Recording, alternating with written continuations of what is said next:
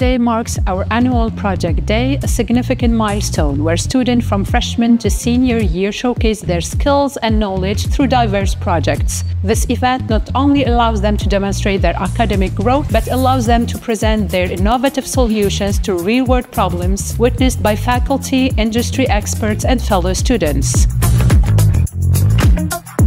We worked on a complex project with external stakeholders. We not only have our academic supervisor as a stakeholder, but we also had to work with Orange. We had a glimpse into the real daily life of an engineer in the professional world.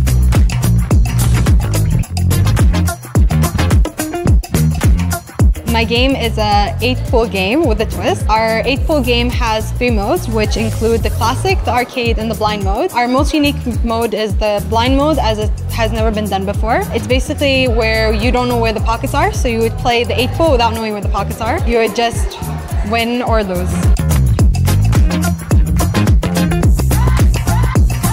Our project this year is a drone. This project helped us as students to implement the courses that we studied in previous years, such as feedback control system, for example, which helped us to operate the PID controller of the drone, how to calibrate the drone.